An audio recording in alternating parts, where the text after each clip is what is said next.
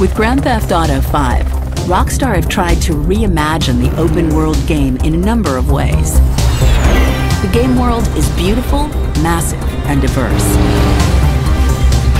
A sprawling, satirical reimagining of modern Southern California, covering mountains and oceans, expensive stores and strip malls, urban decay and untouched wilderness, beaches and backwoods, the sublime and the ridiculous, greed and hypocrisy. You tell me exactly what you want, and I will very carefully explain to you why it cannot be. What?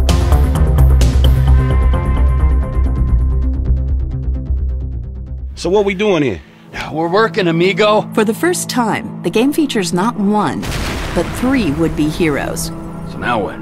Michael, a once successful bank robber, and now less successful family man. You know, you're a real asshole. What did you just say to me? Stop it! You're ruining my yoga! Franklin, a hungry street hustler convinced he's surrounded by morons. We can't repo the assets of a dead man, big sitting cheap asshole. And then there's Trevor. The less said about him, the better. Introducing three lead characters transforms both the narrative into one interwoven story and the structure of individual missions.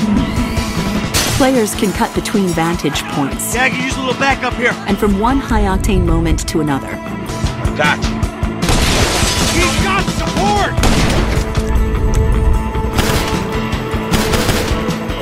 Get us out of here! Roger that. This helps to give missions new levels of diversity and intensity.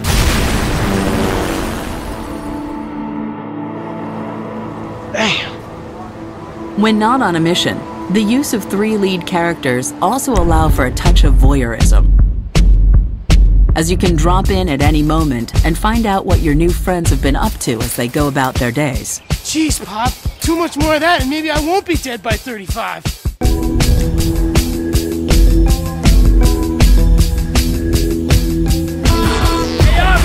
Give it up! This is getting way out of hand!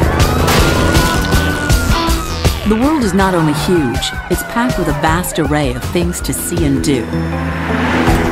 Cars to customize, planes to fly, clothes to buy, sports to play, nirvanas to pursue, oceans to dive, animals to spot, hunt, and be hunted by, freaks to watch, meet, and befriend. Now get the hell out of here! Bounties to hunt, and on and on. How have you been? Oh, simply wonderful. And you? Somewhere stuck between joyful and peachy. There's also been a huge focus on mechanics in the game, to make every aspect as fun and fluid as it is broad.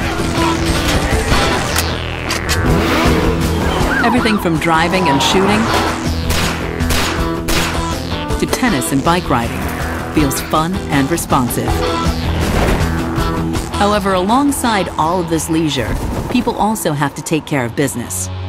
For all their pretensions, these men are dangerous thieves. It's an industrial area, right? So I'm thinking vehicles. Trash truck to block, tow truck to sack. To survive, they have to set up and pull off a series of increasingly audacious heists. Gentlemen, some plans for your attention.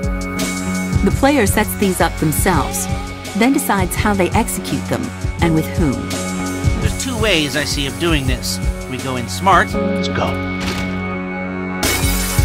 Or we go in loud and dumb. Let's go!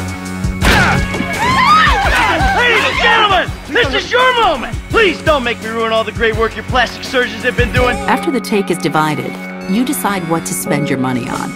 Anything from sensible investments like tattoos and fast cars,